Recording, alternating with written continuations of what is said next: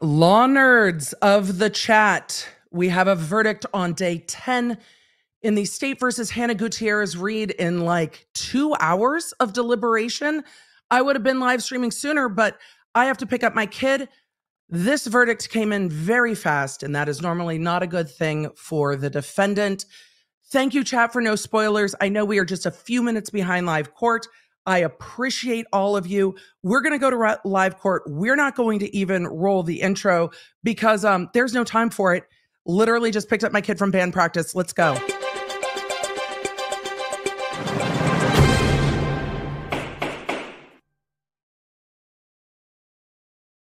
Verdict watch is over. Verdict is in. We are going to live court. This defendant had left court, I think, confident that this verdict wasn't coming in today. Law nerds, it's so good to see you. We'll discuss everything that happens in a minute. We're just going to roll. All right. This was a fast verdict on this case. The jury, through the foreperson, have you reached a verdict? Yeah. I'm going to pause this and bump the sound real quick. Sound bumped. Let's go. All right. Let me see the verdict form. For all of you that raced here with me, thank you. I appreciate you. The judge is going to check the verdict forms to make sure there's no anomalies.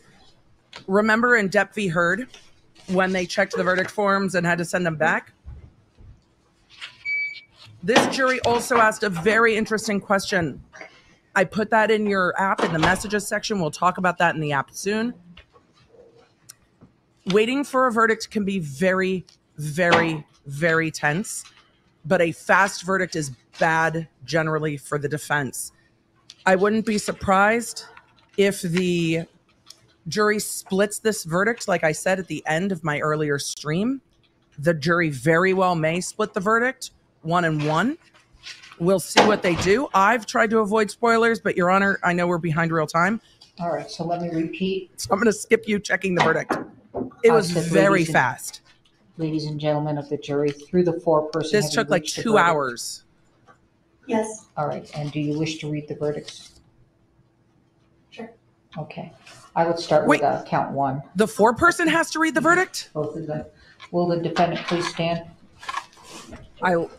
Not every jurisdiction makes the defendant stand for a verdict. I think it's appropriate, especially on a case this serious. I know you guys feel nervous. Take a breath. They're going to read this verdict. It's going to be. We find the defendant, Hannah Gutierrez, guilty of involuntary manslaughter as charged in count 1. Guilty on count 1 of invol. We find the defendant, Hannah Gutierrez, not guilty of tampering with evidence as charged in count 2. Not guilty on the tampering. You didn't let me get those forms, retrieve those forms from you. I'm going to do what's called polling the jury. She's going to ask each of them. Put on the record is that this is your individual. What just happened? Okay. Hannah Gutierrez was found guilty of involuntary manslaughter. Verdict? Yes. Ma'am, is this your verdict? Sir, is this your verdict? Yes. Sir, is this your verdict? Yes. Sir, is this your verdict? Yes, Your Sir, is this your verdict? Yes. Sir, is this your verdict? Yes. Ma'am, is this your verdict? Yes. Ma'am, is this your verdict? Yes. Ma'am, is this your verdict? Ma'am, is this your verdict? Yes. Ma'am, is this your verdict? Okay, thank you. All right, so you've completed your service. Thank you so much for being here. It was a long trial. People may want to talk to you. This has been pretty much a lot of publicity, and you don't have to. Okay, so you can just simply say, "I do not wish to talk," and move on. And if anybody bothers you, we really try to protect your privacy. If anybody bothers you, simply call my division, and I will answer all questions after we finish. After we finish this, but you also may talk. Okay, if you want to. It's entirely up to you. Okay. All right, so you can escort them out. All right. The jury's going to be escorted from the courtroom. I'm going to zoom.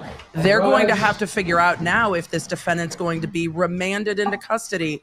They're going to have to set a sentencing date. She is facing 18 months in state prison. And if you all are feeling kind of sad, it is a sad case all the way around. We're going to zoom to real time. All right, you may be seated. We are not done in court yet. We are not done in court yet at all. There are friends and family of Helena Hutchins, the deceased, in this court. All right. Is there anything that the state's requesting based upon the verdict? Probably remand. We would request that Ms. Gutierrez be taken into custody.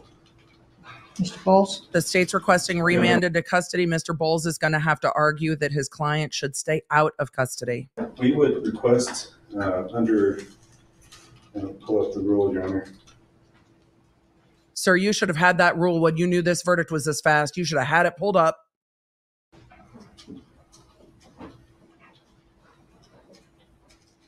Your Honor, Rule 5402, release pending sentencing. In this court's discretion, under the same conditions or other conditions as this court would deem necessary. Ms. Gutierrez has been on conditions. She has not violated those conditions. She has voluntarily appeared at all court proceedings. Your Honor, I would request this court to continue conditions or whatever conditions this court would have. He's asking to continue release. Thank you.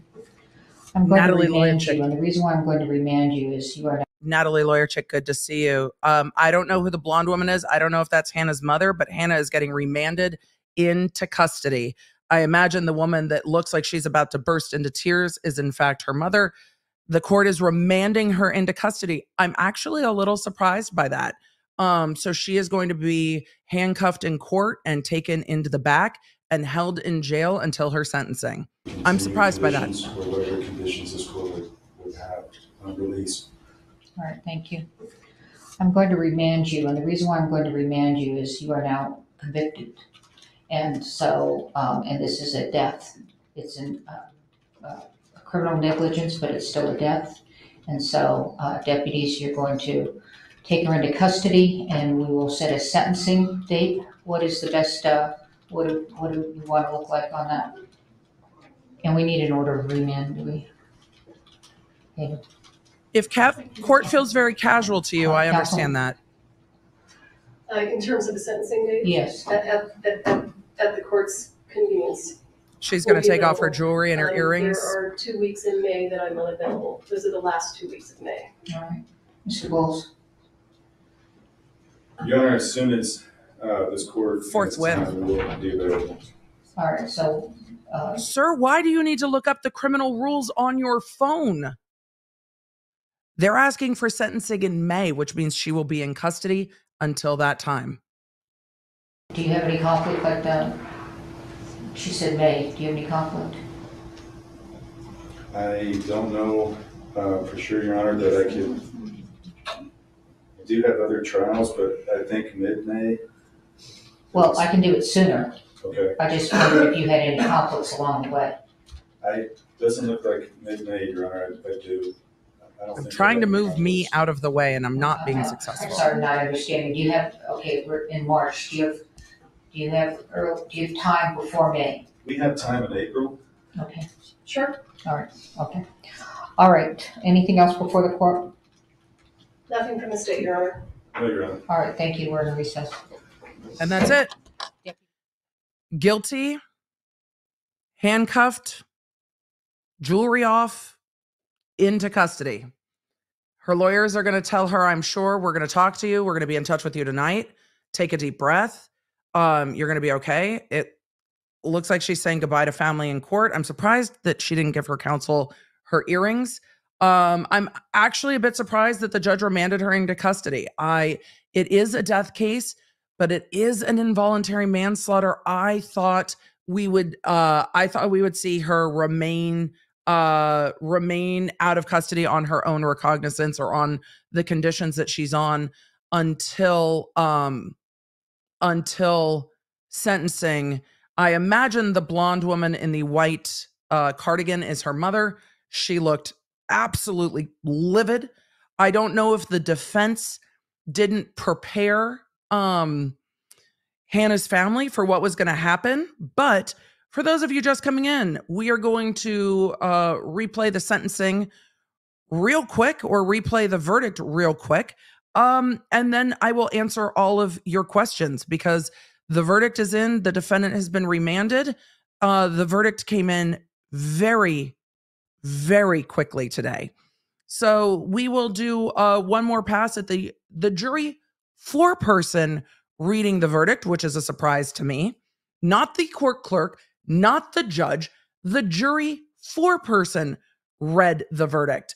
And we'll then have a conversation about what Alec Baldwin's lawyers are thinking with how fast that verdict was.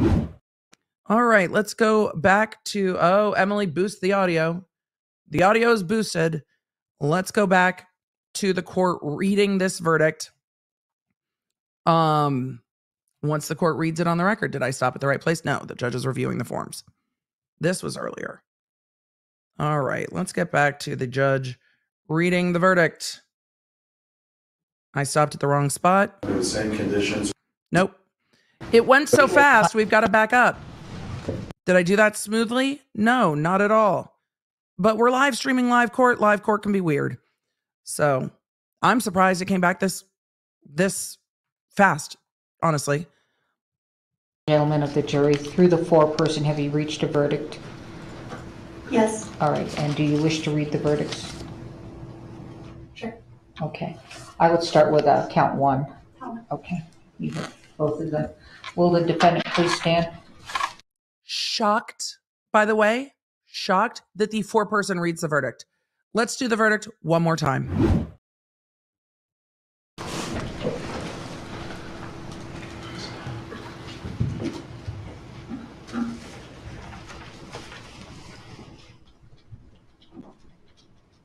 We find the defendant, Hannah Gutierrez, guilty of involuntary manslaughter as charged in count 1. We find the defendant, Hannah Gutierrez, not guilty of tampering with evidence as charged in count 2. All right, thank you. You may be seated. Let me get those forms, retrieve those forms from you. I'm going to do what's called polling the jury.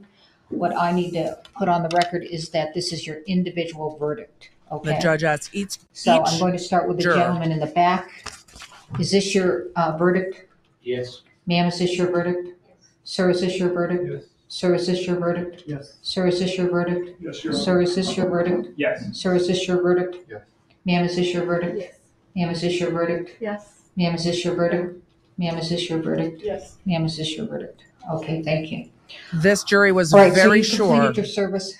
Thank you so much for being here. It was a long trial. People may want to talk to you. This has been pretty much a lot of publicity, and you don't have to. Okay, so you can just simply say, I do not wish to talk, and move on. And if anybody bothers you, we really try to protect your privacy. If anybody bothers you, simply call my division, and we'll figure out what to do. But you also may talk. Okay, so it's entirely up to you. Okay. All right. So you can escort them out. All right. Thank you. All right. The jury is leaving the courtroom. I'm going to zoom to them arguing for remand. I don't know if we need to do that one more time, but we will do that one more time. Requesting based upon the verdict. We would request that Ms. Gutierrez be taken into custody. Mr. Bowles? He should have been prepared for this request. We would request under, pull up the rule, Your Honor.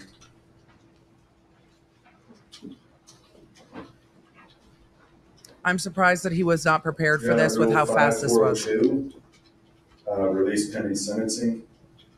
In this court's discretion, under the same conditions or other conditions as this court would deem necessary. Ms.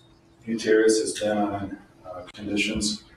She has not violated those conditions. She has voluntarily appeared at all court proceedings. Your Honor, I would request this court to continue conditions or whatever conditions this court would have on release. All right, thank you. I'm going to remand you, and the reason why I'm going to remand you is you are now convicted. And so, and this is a death. It's a criminal negligence, but it's still a death. And so, deputies, you're going to take her into custody, and we will set a sentencing date. What is the best, what do we want to look like on that? And we need an order of remand, do we? Okay. Yes, Your Honor, you do need an order of remand if you are remanding the Counsel? defendant into custody. Nobody was ready. Sentencing date? Yes. At the court's convenience. Nobody was ready for this sentence to be this fast, I don't There are think, 2 or for weeks this in verdict May to be that this I'm fast. unavailable. Those are the last 2 weeks of May. All right. Mr. Bowles? Your Honor, as soon as this court has time, it will be available. All right, so, do you have any conflict like that? She said May. Do you have any conflict? I don't know for sure, Your Honor, that I could. I do have other trials, but I think mid-May. Well, I can do it sooner. Okay. I just wondered if you had any conflicts along the way. Doesn't look like mid-May, Your Honor. I do. I don't think I have any conflicts. I'm sorry, not understanding. Do you have, okay, we're in. Yes, she's just been convicted. She's just been remanded into custody. And they're sitting here being like, Your Honor, I don't know. Does the third week of May look good? That's how court is. That is how court is. That is exactly how court is. That is exactly how court is. The defendant is like, what is even happening? And the lawyers are like, it's, literally a Wednesday. March, do you have time before May? We have time in April. Okay, Sure. all right, okay. All right, anything else before the court? Nothing from the state, Your Honor. No, Your Honor. All right, thank you, we're in recess. And that is it. That is the end of court today. We're going to talk about what just happened, and I'm going to sit here with you guys and answer all of your questions. Day 10, State versus Hannah Gutierrez Reed. The jury deliberated for 2 hours and a little bit, if they didn't break for lunch, and came back with a guilty verdict on the involuntary manslaughter and a not guilty verdict on the tampering with evidence, which does not surprise me at all that they split the verdict in that way. The tampering charge was not a good charge. I don't think there's enough evidence to really support it, and I'm not surprised that that's what the jury did. But it seems that they felt very, very strongly that Hannah Gutierrez is responsible for checking the weapons on the set of Rust, and that she did not do that job well. She did that job recklessly, negligently, and did so causing a death, which is how they got to the guilty verdict on that involuntary manslaughter. So you all have a ton of questions, and we're going to spend some time together answering them all. Why? Well, I'm probably not going to stream tomorrow. We're going to release a podcast tomorrow, and we're going to talk about that then. But y'all have questions about Alec Baldwin, if there's going to be an appeal, and all of the rest of it. We're going to spend some time just answering questions. Let's do that now.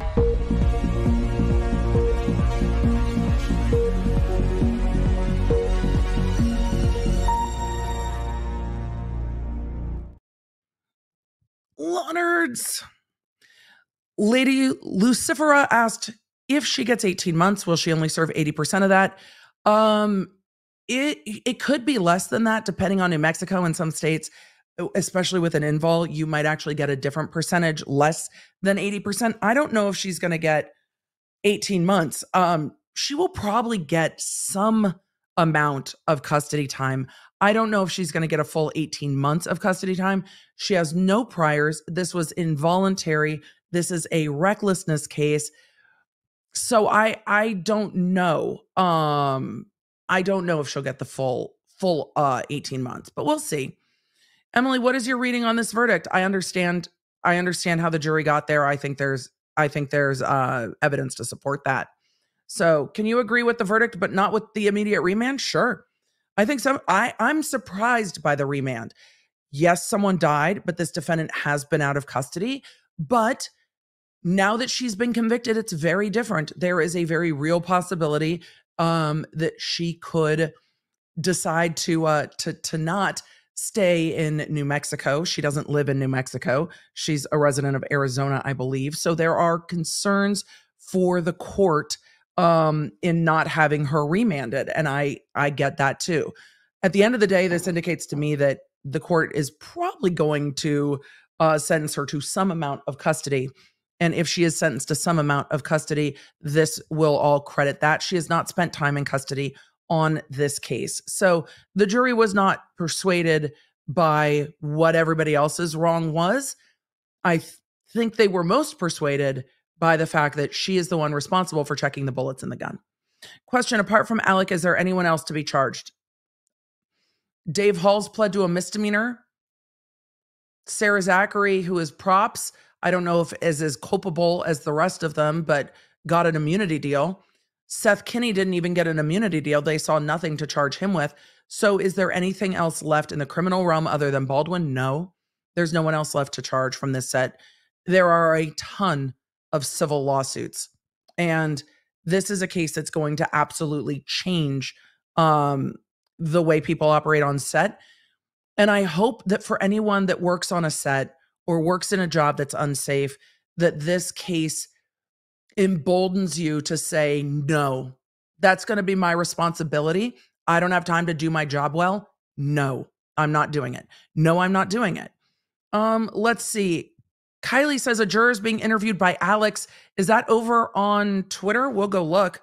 And Miguelina, will you keep a look and see if anybody's doing press conferences? I imagine that the lawyers aren't doing press conferences, but let me go look and see where Alec has put that and see if it's up on either News Nation or on Twitter. It looks like it's on Twitter. So I will pull that up in just a second and we will watch that together. I just have to zhuzh my screen a little bit to do that. But I hope that this case reminds people that when it is ultimately your responsibility, even when it is hard, you have the power to say, what I'm not going to do is something that puts me in the jeopardy that Hannah Gutierrez Reed is in. She had the responsibility here. She was in a very difficult working environment, but she had the responsibility here. So at the end of the day, that responsibility came knocking for her. She was responsible for the guns. And if she couldn't do her job safely, I don't think she realized how much she needed to put her foot down and say no. And I hope that that reminds all of us that when we are in those untenable work environments, that at the end of the day, it falls on us. And we have to say no, and we have to raise the alarm. And sometimes when it is tough, we have to walk away. And that is a very, very difficult thing to do. So let's see. Verdict. I mean, this closed the loop for all of us. Mike, thank you for the member chat, and a huge thank you to the moderators. The moderators have ridden day in and day out for 10 days in this incredible community with you all. And a huge thank you to them. They have been trading off life stuff and moderation stuff to make sure that we always have people in the chat, mostly to help you guys find what you need, especially for the new law nerds. Melanie said, I would think most people in New Mexico probably know about gun safety and what makes sense about safety, because at the end of the day, it was her job. Michael, thank you for the gifts. Brittany said, I'm anxious and I'm not on trial. Yeah, it's weird, isn't it? It's like nervous. It's weird, isn't it? Rosa, thank you for the memberships. Thanks for the Law Nerd Alert. Got here so speedy. I would have been here faster, but it worked out. It was fine. I had to drive safe. My kid was in the car. I can't drive recklessly. I've got a 16-year-old. I don't want him to do what I do. I tagged you on Twitter on this. The alert came in as I was pulling into my kid's school to pick him up from band practice today, because Dr. B is not home from teaching yet. Jamie gifted 10 memberships. Thank you. I'm just waiting for my 16-year-old to be able to bring himself home. I am at the same place as the jury. That was my feelings after closing arguments. I get it. What does this mean for Baldwin? Huge question. What does this mean for Baldwin? I think his lawyers are probably nervous, right? I think his lawyers are probably nervous about this verdict. And the theories are a little bit different. Let me send a message to my producer real quick. Okay.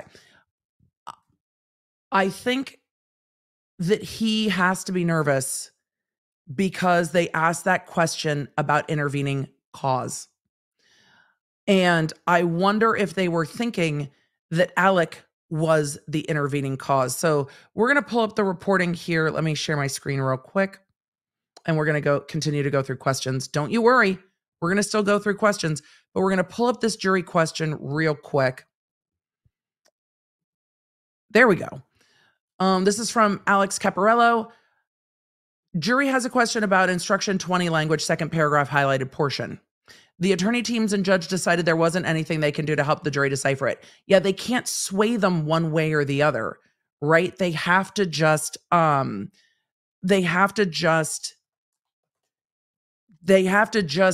tell them, you have to figure it out. This is why lawyers need to be very clear about the jury instructions in closing, because they're not allowed to really help them. Like, they can't answer these questions.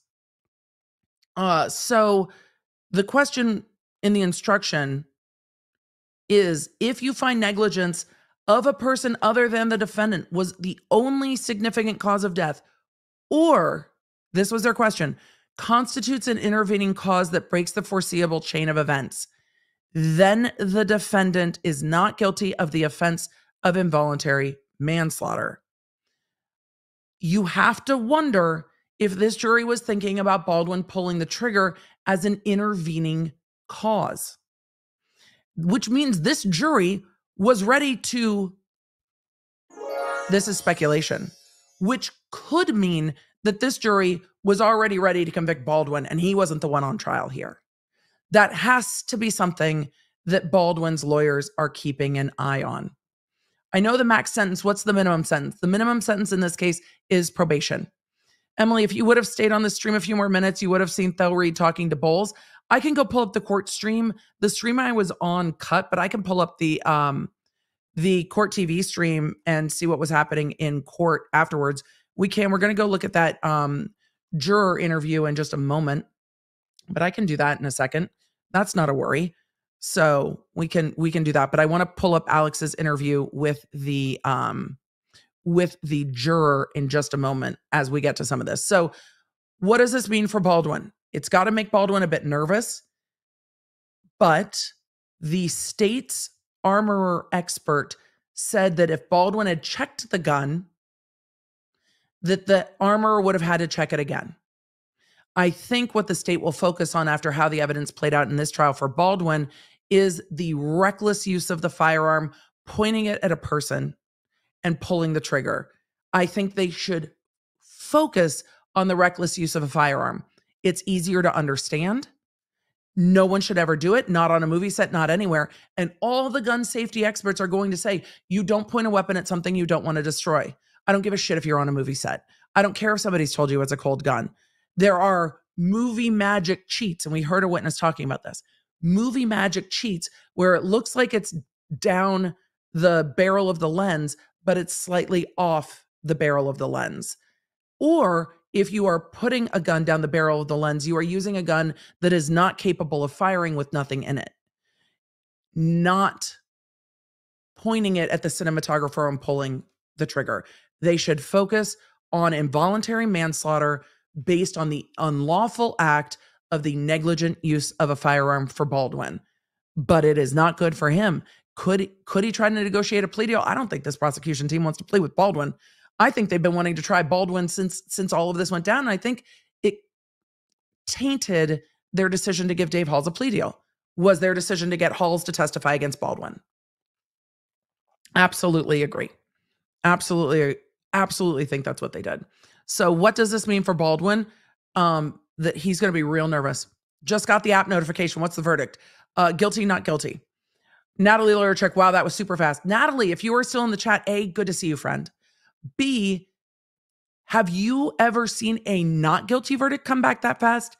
I've generally only seen guilties come back that fast. Not guilties tend to take a little bit more time chatting. I've seen more questions in the chat. How much time is she looking at? 18 months. Probation to 18 months. I understand negligent handling, but involuntary manslaughter. If they found that she negligently handled the firearm, it is a predicate for the involuntary manslaughter. That's how they got there, because somebody did die. Bella Marie taking an LSAT study break, sad case. It is a sad case. And that's why some of you feel really heavy.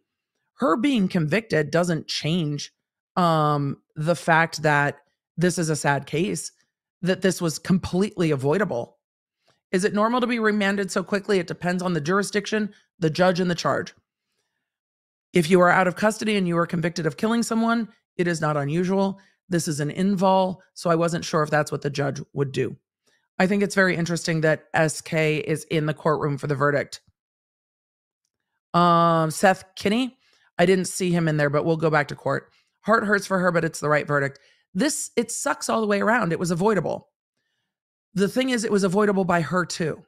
She wasn't the only one that could have avoided this here, but she was the main one who could have avoided this here by checking, no matter what fuckery Baldwin got up to, he couldn't have killed someone in this way if there was not a live round in the gun.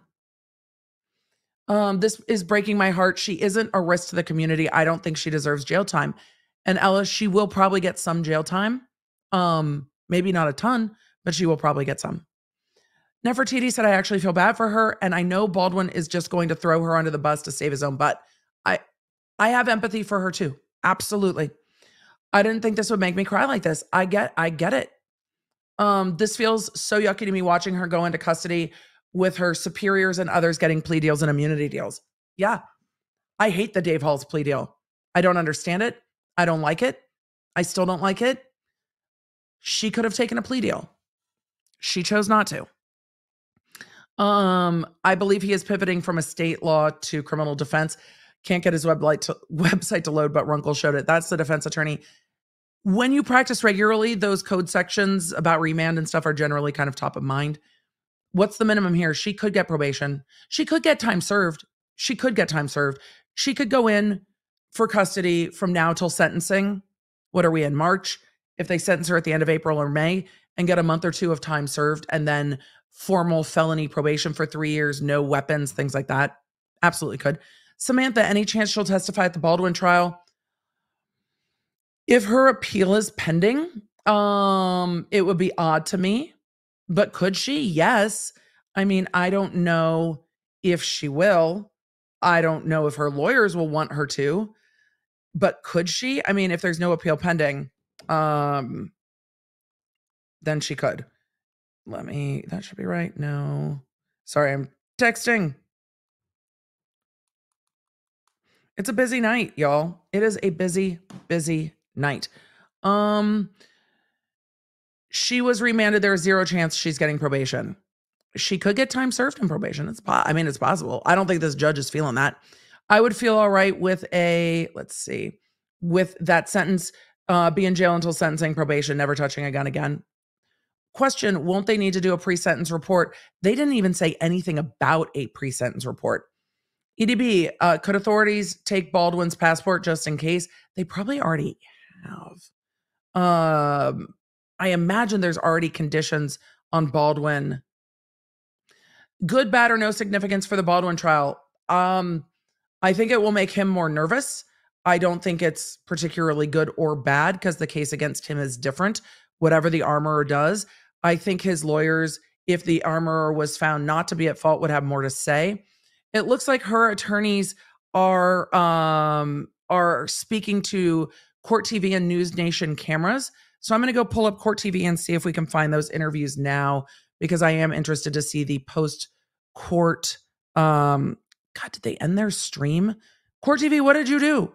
They did end their stream. But their cameras are sitting out there while these interviews are happening. Let's see if News Nation is still live for these real quick. Because I see their microphone there too. If not, we're going to have to go to Twitter to get these interviews in chunks. No, nobody's still live. I mean, I'm still live. I'm sure others are still live, but these are clips coming to us from Twitter. All right. I guess we do what we have to do. Because everybody shut down their cameras before there was a press conference. Yeah. All right. Well, we'll hope for the best. This will probably be on, I would imagine, News Nation tonight. This is coming to us from News Nation on Twitter from reporter Alex Caparelli. I hope I pronounced that right. I might not have. It's been a day. All right, let's do this. There we go. Hopefully the sound is good. I'm going to gain up the sound as much as I can. Let me do that real quick because streaming, this is why I don't stream breaking news. It's not easy, as it turns out. I don't have JB's stream center. I need to make one. My husband. No, you're not. Me. Yes, I am. We're obviously disappointed in the verdict, but we are disappointed in a lot of things that happened in that courtroom. We plan to appeal. We believe we've got a number of issues that we will be asserting. We obviously respect the jury's decision, but we have a lot of work to do, and we will be doing on this appeal. Here's what he indicated, and I should have swooped. I'm going to start back from the beginning again. I totally should have swooped. Of course he's talking about appeal. I don't know if he's the appellate counsel. Generally, litigators don't also do appeals, but we'll see. All right. Defense counsel press conference. We're obviously disappointed in the verdict, but we are disappointed in a lot of things that happened in that courtroom. We plan to appeal. We believe we've got a number of issues that we will be asserting. We obviously respect the jury's decision, but we have a lot of work to do, and we will be doing on this appeal. He did indicate he was appellate counsel, saying we have a lot of work to do on this appeal. Yes, they might have appellate counsel in their firm. Yes, there is a lot of work to do. I do think the prosecution said things in closing that were outside of evidence. I don't know if it would have mattered. It'll come up in appeal. This appellate record is going to be a mess because this transcript is a mess because the court didn't rule on half the objections. And if you don't object to it and the court doesn't rule on it, you can't appeal based on it. What the things that happened in the courtroom that you're disappointed in? Can you elaborate? My client getting elaborate on that. My client getting convicted. He says I won't elaborate on it. That will be filed in our appellate briefs. What was your sense? Did you feel like about the silverback primers as opposed to the patina? What was your sense about the government in that? My sense was the evidence wasn't sufficient to convict. I disagree. And it was a lot of guesswork and a lot of speculation. But again, the jury rendered its verdict, and we'll be appealing that. Circumstantial evidence and guesswork are two different things. There is circumstantial evidence. However, I will point out that Hannah said she loaded this gun in her police interviews. She said she loaded the gun in her interviews. She said she knew that there could be safety risks on set, and that was her job. Her police interviews, I think, are probably what the jury found the most persuasive. I know it's what I found the most persuasive. Chat, what do you think? Were her own interviews one of the most persuasive pieces of evidence to you in this case? Did you feel like the jury was kind of the Alec Baldwin part of it? Is it do you feel like the government actually was fair? Government was not fair, absolutely not fair, and that will be part of our appeal. I think everybody saw what happened in that courtroom. We'll be addressing it. I think everybody saw what happened in that courtroom. We'll be addressing it. There were moments, sir. You were part of some of those moments. What was your reaction to the not guilty verdict? I think that was the right verdict. That was the stupidest charge ever. And they just wanted to say cocaine and Hannah in the same sentence. And I don't like it. It feels heavy-handed. I count. Why did your client decide not to testify? That's all. Thank you, sir. Thank you. I wonder still if they thought Hannah might testify, and that's why we heard that closing arguments would be on Thursday. It would give it a whole day for her to testify, and then she decided not to. Her testifying would not have helped her. Her not speaking to the police is the only thing really that would have helped her in this case. We're going to go to the other interview with a juror. Also coming from Alex from News Nation over on the app formerly known as Twitter. And I'm surprised somebody agreed to talk, but hey, you never know. What have been your overall thoughts about the trial, everything you heard throughout these 10 days? Pretty much very unsafe conditions, and it was obvious. I mean, there was nothing you couldn't. It's very windy. He said very unsafe conditions. It's obvious. Yes.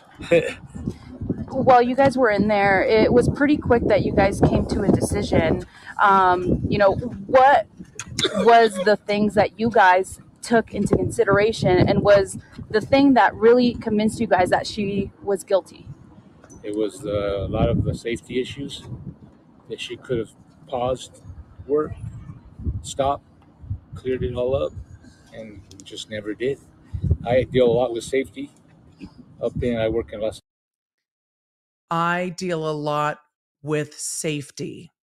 How many of you in the chat deal with safety with your job and felt the way this juror is feeling?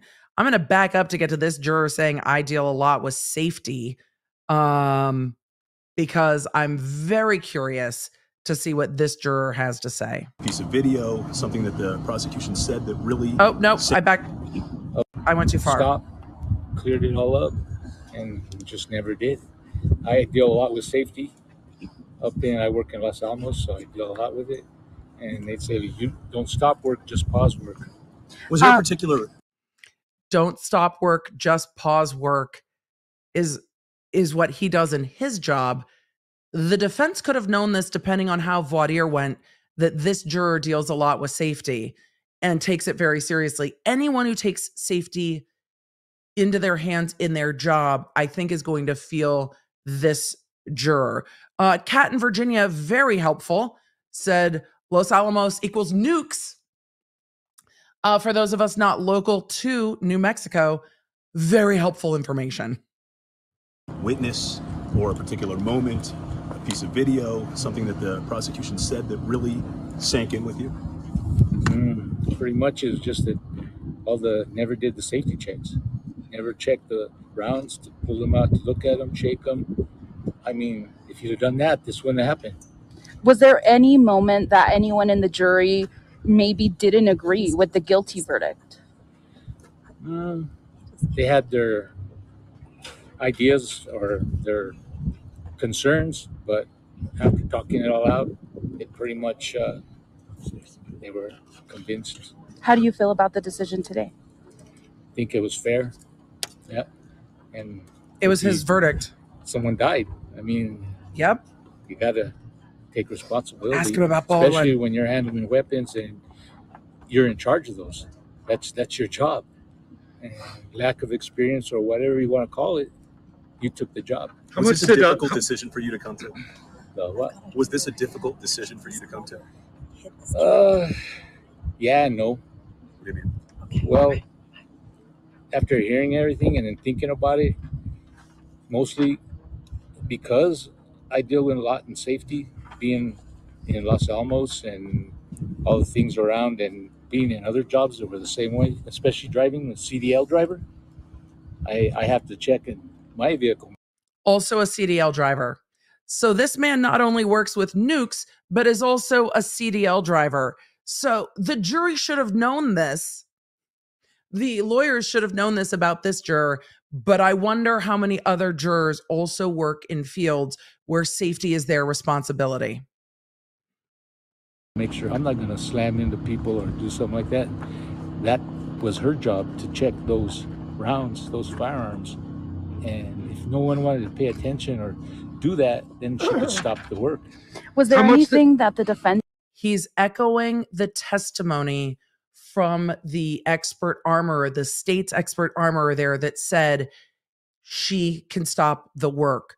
The state's expert armorer said that, and the state's witness today, the director today, said she could stop the work.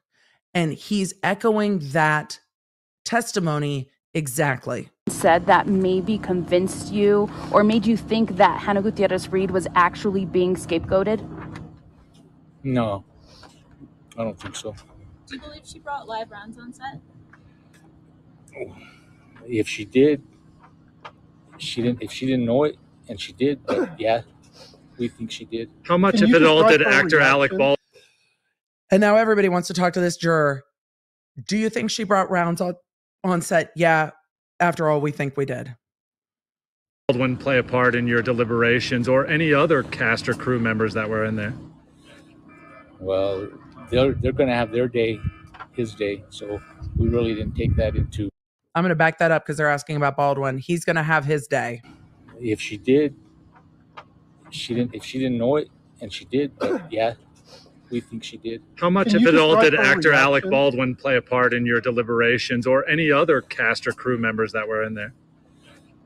Well, they're going to have their day, his day, so we really didn't take that into consideration. That's so interesting to know. I'm so glad they asked about Baldwin and others on set. They're going to have their day, so we didn't take it into consideration. The prosecution talked about that in their closing, and I think had to talk about it in their closing, that Baldwin is going to have his day in court. It wasn't part of it. What was her reaction when the decision came down? I don't know. I didn't see nothing. He didn't see her reaction. So I don't know. I'll sit in the back. That's about it. Can you spell your name for us? ALBERTOSANCHEZ. Sir, you can say no too. It's okay, Alberto Mr. Sanchez? Yeah. Thank you, Alberto. Thank you, sir. I'm going to go to Twitter and see if there are any other interviews brought to us on this feed. Let me see if I can see anything else. I'm just going to refresh real quick. Then I'm going to get to answering your questions. And then I'm going to let everybody rest for the night. So, nope, those are the only two I see. I don't see anything else. I'm glad that Alex brought those to the Twitter because everybody cut their feeds right afterwards. I'm glad that the prosecution didn't hold some kind of press conference. I kind of hated that at the end of Murdaugh. It felt like a little bit of a weird victory lap, and I did not like that at all. And chat sees that I have invited a guest on to stream who will be here in a minute as we are answering and continue to answer your questions. So we're going to be chatting about the verdict and answering your questions in just a minute. But I knew Peter was streaming and I didn't want to interrupt, but I know so many of you have been hopping over there at lunch, and I think Runkle went and hopped over to Alita's stream. So everybody is streaming. That's just the way it is. All right, let's get to some more of your questions, and hopefully I can answer them. Belinda said in that area, most work with Los Alamos in some way. They would be part of safety. Look, if you have a large jury pool, that works at a nuclear facility, and then you bring them the evidence of the shit show that was this particular set, I imagine those that work at the nuclear plant have very strong feelings about what was happening on this set, but also are going to look at every link in the chain responsible for safety, and the links in the chain include Hannah. And if they are all links in the chain at their work, they're going to say, you know what, if this was my work, I would be the one sitting in that chair. So I make sure it's not me. And that's a huge factor when knowing where you're going to trial, knowing who your jurors are going to be, knowing the area you're trying the case in is hugely important. Hugely important. Could the state offer her a deal at this point to testify against Baldwin? They're not going to. They don't need her to testify against Baldwin. With all that evidence today, or all that evidence this trial, they don't need her to testify against Baldwin at all. They don't. Good, bad, or no significance. I'm sure we'll be talking about Baldwin more with Peter. I desperately wanted Hannah to be found guilty of involuntary manslaughter, but being remanded feels like too much. Hopefully at her May sentencing, she'll just get time served. The judge will get to decide that. And I'm sure Helena's family, look, I know Hannah's mother was devastated in court. You could see it on her face. I think that is her mother behind her. But Helena also has a mother that's suing Hannah and a son and a husband. Like, there is a lot of harm here. And it feels weird when someone like Dave Halls is not really held responsible at all and got probation unsupervised. Like, that's part of where, for me, it feels unjust. I don't know if that's the same for you. Does the remand tell us anything about sentencing? She's going to get custody time at least some point, I would imagine, even if it's just time served. Is that the hotel guy sitting next to her mom? Didn't look like it. I don't know if Hannah has a brother. Did Hannah's mom and Helena's friends bicker before they left court? I don't know. Hannah's mom looked very upset. I will say I have been in more than one courthouse and in more than one courtroom where physical fights have broken out between the victim's family and defendant's family. I have had sheriffs involved. People have been arrested. It can get very, very tense after a sentencing between the families. Very, very tense. Felony equals no guns again, ever, correct? Correct. EDB, correct me if I'm wrong. I have a CCW permit, concealed carry. I know the responsibility it holds. If someone hands me a gun and tells me it's not loaded and I don't check, that's my fault. If I pull the trigger, I should be held accountable. And I think Baldwin will be. But because this was her job, her duty is different than your duty as a CCW carrier. Her job role informs her duty. Kayanne, good to see you. Regardless of verdict, I feel like this prosecutor wants to prove she has the biggest dick in the room. I mean, can't say I've never been there. It's fair. And yes, this prosecutor is ready to go after Alec Baldwin. Why does this feel heavy? Because it's heavy. And I think because it doesn't feel just. Chat, we're gonna take a quick moment and say hello to a friend of ours. It's Peter from Lawyer You Know. Peter, what's up? Good to see you. What's up? It's been a little while. It's been chatted, but we haven't seen each other, you know? Uh-oh, I can't hear you. What happened? Did I do something?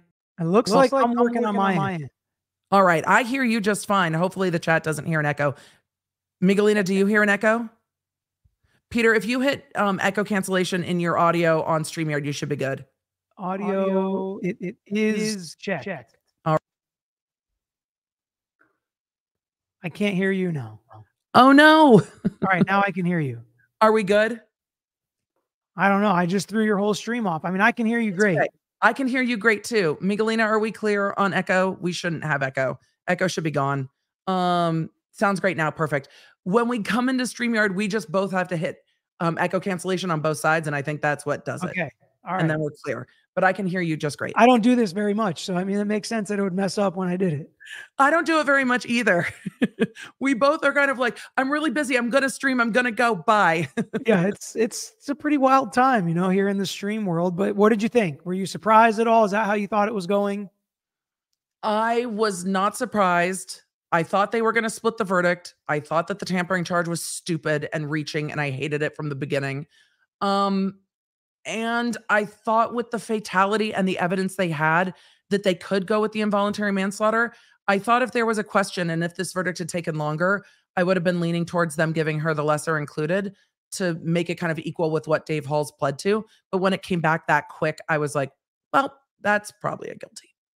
Yeah, I mean, usually that's what happens when it's that quick. And there was almost no way she was going to get out of there without, at the very best, that misdemeanor when they hear. I mean, they talked so much about indicting Alec Baldwin and Dave Hall's pleading to that and all these civil cases and all this stuff going on to where it's like, you can't just let her walk out of here with a not guilty, especially when there's a fatality. And I mean, one of the jurors talked about that. I was just like, somebody died. There has to be justice, and justice turns into a conviction. And that tampering charge was probably there to split the baby for some compromise.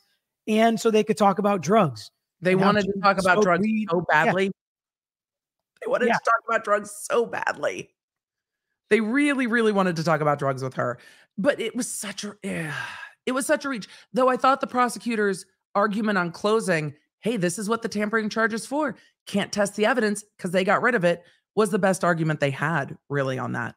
Yeah, I mean, that makes sense. And of course, that's what they're going to go with. It's kind of like the spoliation instruction when evidence is destroyed, you know, in a civil case. And we talk about it's probably bad for them. They can get a negative inference. That's why they destroyed the video or whatever it may be. But in this case, it's just so bad because talking about drugs in a negligence case is another form of negligence that they absolutely argued and piled on top of. So, I mean, when you talk about that, I think it is kind of tough, and that's just so much more prejudicial. So the fact that they had enough just by one person saying, she gave me cocaine that I didn't test, I didn't taste, I didn't smell, I didn't give to law enforcement, I threw in the trash. I mean, that's tough that was even charged. It is tough that it was charged. And what's really tough for me is I understand the yeah, she's trying to evade getting a drug charge for maybe having drugs in her room. They never tied together that she had it on set, that she had it when she went to the police department. We know the police didn't search her because she pulled rounds out of her pockets and put them on the table, but nothing else fell out of her pockets. Mm-hmm. After the shooting happened, she was in the law enforcement vehicle, in the bathroom with an escort, back in a law enforcement vehicle, then to the interview room. So if she didn't have it on her, is it really evidence of the involuntary manslaughter? And I don't think so. And I think that's why the prosecution mentioned it 0 in their rebuttal. Yeah, that's, I mean, you could see that the whole way that was so weak. Yeah. And especially when you're comparing, like, what does beyond a reasonable doubt look like? And we see how they proved the negligence and the unintentional killing and the involuntary manslaughter compared to how they proved that charge. Exactly. It's like, I mean, just comparing the two, you're like, there's no way that can be beyond a reasonable doubt. Exactly. And Peter, what I forgot is that we have a lot of new law nerds in here with the 18,000 people that are chilling. So for those of you that don't know Peter Lawyer, I think most of you probably do. But Peter, I'm going to have you introduce yourself.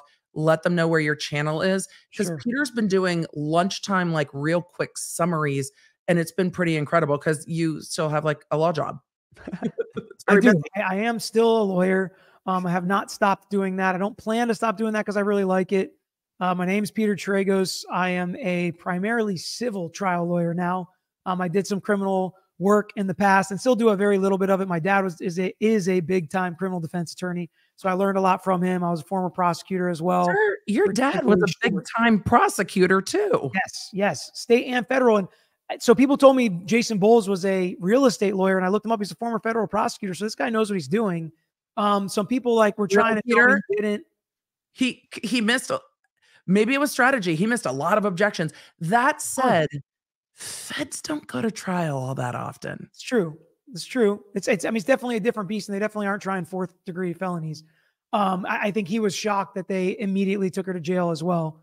I was surprised. He wasn't ready for that. He's like pulling out his phone, trying to find the code section. He was not expecting the remand. Honestly, I wasn't expecting the remand. Were you? Either. Yeah. No, I mean, that reminded me of Jussie Smollett, where, it's like, we're going to put him in jail for longer than his sentence is even going to end up being. It's just not fair, regardless of what you think about the person or the charges. If they're going to be sitting in jail for longer, their sentence is going to take longer than an appellate process because it's a 4th degree felony. Usually you're let out, especially first time offender, which I think she is. I'm not positive if she has anything else, but I don't know. Anything else. I don't know if she has anything else. I know they had that insinuation from a civil case that she gave the keys to a friend or a boyfriend that was drunk, and then he collided on a motorcycle and was killed. But I don't think there was, I think there was civil stuff, but I don't think there was any criminal stuff with that. And I don't know if there even could be. So yeah. It's kind of a wild one. But chat, this is Peter. We're going to chat just a little bit more. Trisha Lynn's got a question for you. Trisha, good to see you. Thoughts on the defense gun expert yesterday that was absent from closing argument? Did you notice in closing he was the only witness that didn't get a slide with a pause face? Yeah, a couple of things. I didn't even say this on my stream, but I was thinking about it when I was watching it.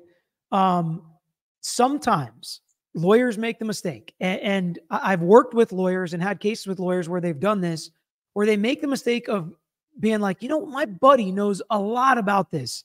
My buddy would be awesome. If he comes in this case, I trust him. I know he's going to help us out. He's not going to kill us. We call your buddy, and it's like, yeah, but your buddy's not an expert, and it's not what he lives in. He may know a lot about guns. The guy's like a financial planner or something and owns a financial firm. And it's like, but he owns a lot of guns. He's used a lot of guns. He knows a lot about guns. But it's very different when you're sitting on that witness stand talking about credentials compared to the other weapons experts we've had in this case. It seemed like that, especially when she asked the questions about most of your work is done for Mr. Bowles, right? Which he kind of quibbled about that. But I thought that was kind of interesting, and maybe the scenario that played there, but it was something I immediately noticed.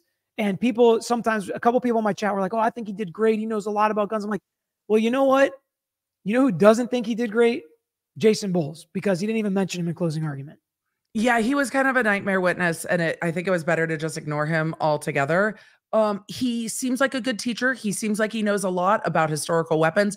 Not the right witness for this case, especially with how good the state's armor expert was. I thought the state's armor expert was really excellent, and this guy was never going to unseat that expert. We didn't have a real battle of the experts in this case because they didn't have any. And then today, their defense expert, the director, I would love to know what you thought he added, but I thought he undid some of the testimony from OSHA that was so strong.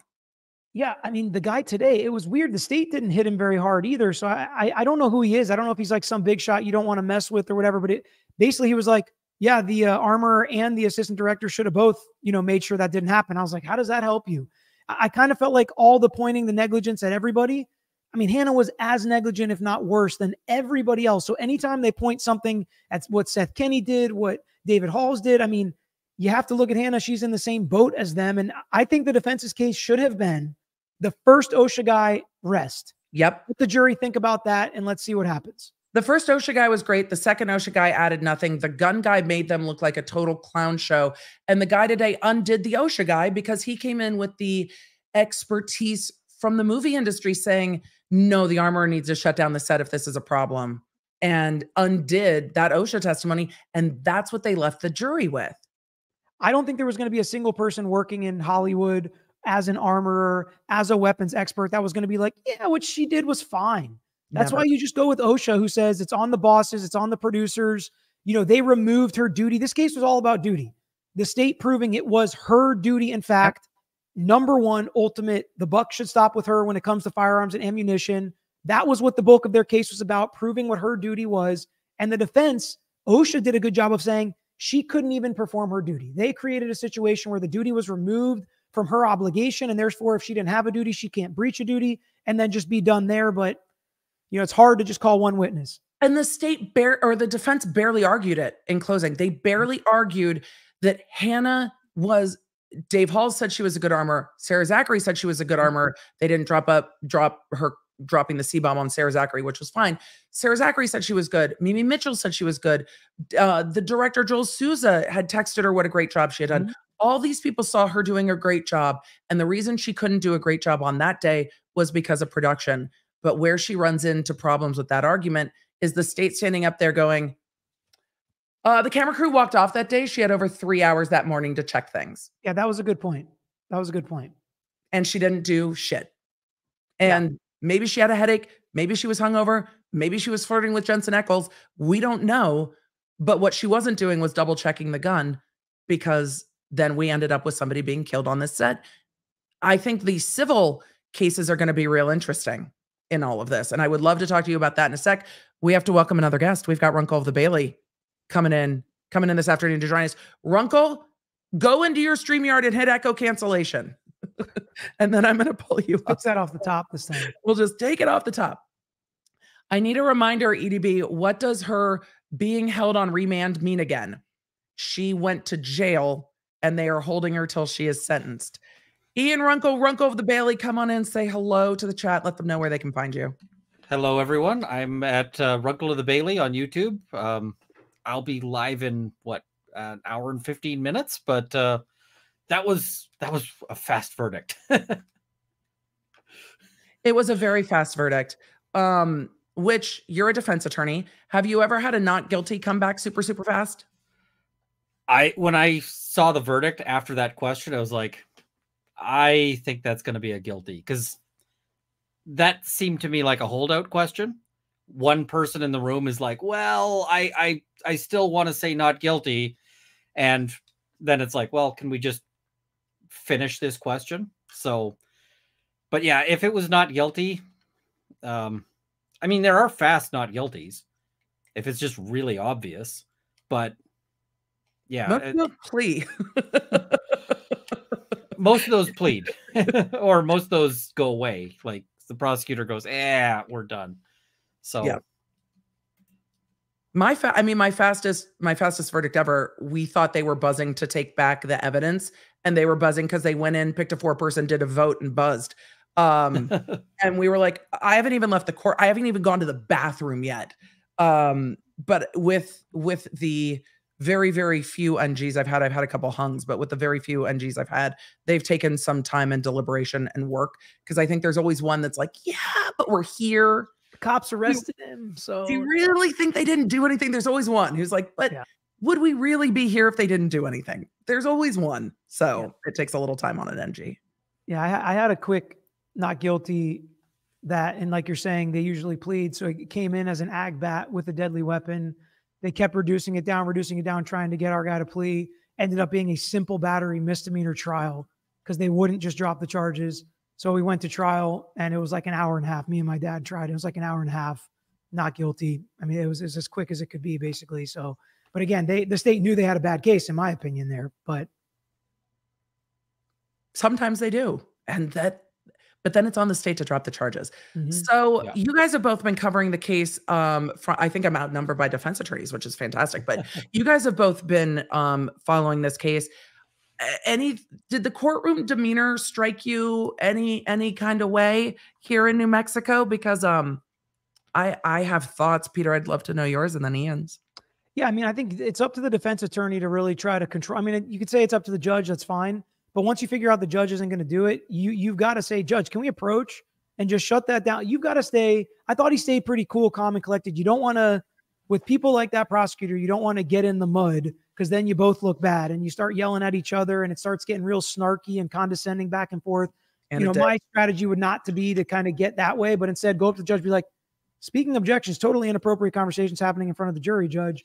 Potentially mistrial type of stuff coming out with how this prosecutor's talking. And then she brings some of it up on closing argument as well, knowing that there's these snarky back and forths in front of the jury. So, I mean, I think you got to put that onus on the judge, continue to force it, object to her questions. She led the entire time. I know she's a special prosecutor, so maybe she's more used to cross-examining than directing witnesses, but putting the answers in the witness's mouth, that's the telltale sign that she's leading them, because they're not saying what she wants them to say.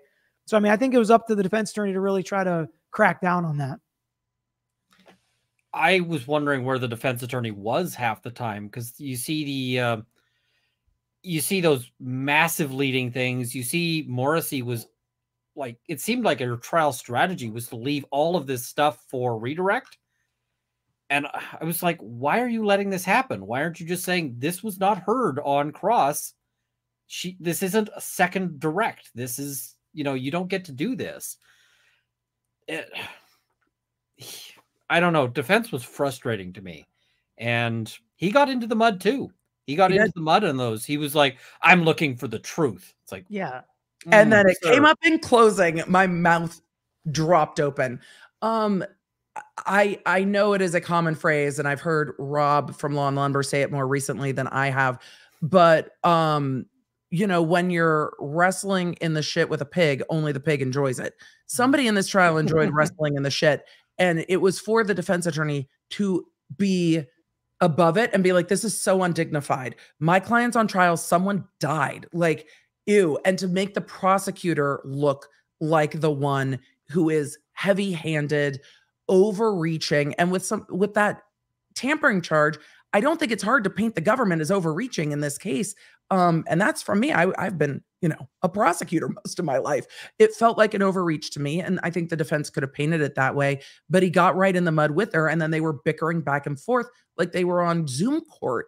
It was wild to see for me. Well, and I think the defense really possibly caused himself some trouble, because I assume that one of the things that we didn't get to see was a mistrial application at some point over, you said all this stuff in front of the jury, and the judge is going to say, you gave as good as you got. You got several digs back in. You don't get to do that and then also complain. If you're trying to, he should have been realizing this whole way through that he needs to think of two trials, like two proceedings, this one and the appeal. And if he wasn't worrying about his appeal record and was letting himself look bad on that, have you gone through the interviews where he said he's appealing? Yes. 10 out of 10. The appellate record in this case is a shitballs disaster, because the judge never ruled on anything. The lawyers just snarked back and forth and then they moved on. I heard the judge rule on objections maybe 4 times. The sidebars aren't going to illuminate much. Half the time he didn't object. And so what is there left on appeal? Yeah. If you give up your objection, you don't get to appeal it. If you just go, okay, I'll move on. It's like, you don't get that.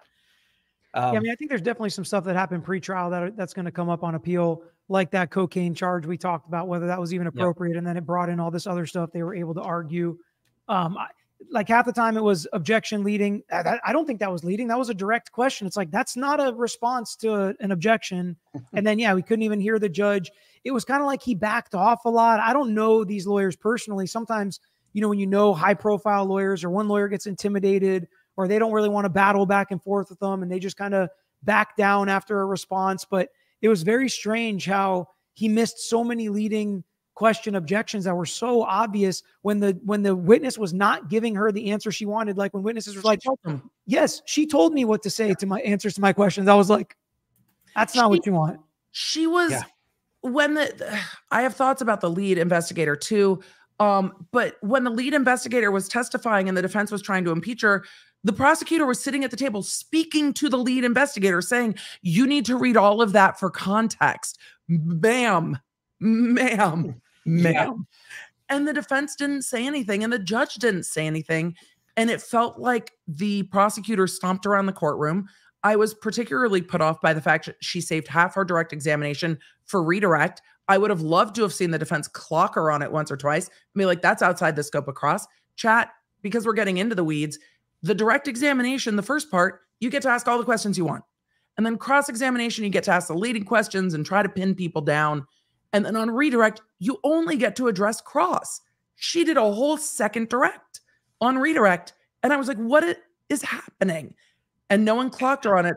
Baldwin's lawyers are going to clock her on it. Oh, Baldwin's lawyers are going to wreck her on it. And if she doesn't break that habit, the worst thing that might happen to her is they might save it for a critical witness. And so cross. they'll let her go out. They'll let her go, just get up and like no cross or like minimal, very targeted cross. And she gets up like, now I get second direct. It's like, nope, all that stuff you didn't call, gone into the like, and yeah, but a lot of times there's leeway because you can recall that witness. I mean, the prosecutors get so much leeway with a lot of that. I've had people talk about how, oh, it's so unfair. I can't remember what trial it was where they could recall the witness and there were issues with that. And I was like, I've had cases where when I was at the prosecutor's office watching, like brand new lawyer, they forgot to prove venue and jurisdiction and they could just call another witness after they already rested their case. The judge is like, yeah, we'll let them reopen to call the cop to say it happened in Pinellas County. It's like, I mean, there's leeway with some of that stuff on redirect. I get it. And I think, you know, objecting would force her to do it for future witnesses. And maybe the judge would tell her, you can't make a plan like that. But she could have always just recalled the lead investigator later to ask her the additional topic areas and different questions. So I have to pop to super chats real quick, Peter, because my client is being slandered. Law and Lumber said, Emily and Ian, FYI, your client swallowed a whole child's sock whole. $360 later, the sock has been removed. I'm going to need OSHA because I feel like my client... This is a management problem. Yes, it's a management problem. Everything's I a management problem. Was not put in the... By the way, chat, my client is Law and Lumber's puppy. Ian, I'm glad you're co-counsel with me. Well, Peter, if you want to be co-counsel in representation of Rob's puppy, this is... I don't know. I think Rob might hire me. He looks like he needs some help, so I got him. I know he can afford Peter's it. representing management. That's right. I represent the man. I believe Rob was the person in the safety role here, not the puppy. Not the client. My client needs yummy food, lots of pets. I'm glad Leo is okay. But, you know, this is also management's responsibility to not leave socks about. You got a puppy. You knew there was going to be some surprise expenses. That comes with the package. Absolutely. This is why I have cats. They try to unplug my streaming setup, but they generally don't eat the things in my house unless those things are spiders. This is a great question from Frankie's mom. What about Seth Kinney trying to use his phone while testifying? I have no idea why Bowles wasn't getting up and lost my mind. Lost my mind. I lost my mind. Well, it all just fits in. Like Bowles has this trial strategy, which is that he seems to just not be there a lot of the time. Like, I don't know where he is, but you watch him in that whole police interview where I called it Weekend at Bernie's lawyering during the police interview with Hannah. You did say, well, he was playing Candy Crush on his phone. That's speculation. He was on his phone quite a lot during the interview with law enforcement. And I imagine both of you as defense attorneys, if you're ever taking your client into the police station to talk, it's because there is already an immunity deal in place and they are talking to law enforcement because of that immunity deal. Or I don't know why you know how this is going because you know the investigator or the prosecutor or somebody and trust them as you walk through this. But like, that was crazy. I mean, I know she had already given an interview. To me, that makes it even less likely I'm going to do another one because it's more likely something's going to be inconsistent. So that was wild that he did that with her. It was a very the only thing worse than an interview is 2 interviews. I wonder how much the lead detective played him because it seems like Bowles was trying to push. Seth Kinney did it. Sarah Zachary did it. They did it. I wonder how much the lead detective was like, tell me more, Mr. Bowles. Have your client come down and explain to me. Tell me how it's Sarah Zachary's fault. Tell me how it's Dave Hall's fault. Tell me how it's Seth Kinney's fault. because we know that Bowles was on the phone with her all of the time. And when you're trying to build that relationship with law enforcement, they're going to also use that relationship, and it's not going to be to your benefit. So I wonder how much she leaned into, you know what, Seth Kinney is talking to me all the time and telling me this and that, and made Bowles feel comfortable to come in, because everybody went into that interview looking like friends. Like Hannah's sitting with her arm back in the chair, and Bowles is kicked back with his notebook on his lap and on his phone. They went in there very comfortable. Well, and my favorite thing is that there's a point where he's not comfortable anymore because they're like, oh, this is new information. Bowles goes from like, I am like leaned all the way back to, oh, I got to pay attention to this. Yep. And he still doesn't think, you know, maybe it's time to leave. That like, hey, because they're very much, they're trying, you see that they're trying to sell a theory initially. And then later it's like, oh, there's a bunch of extra rounds. Like it wasn't just one mystery round. There was a whole bunch of them around the set. Like that's time to go. Let's get out of there.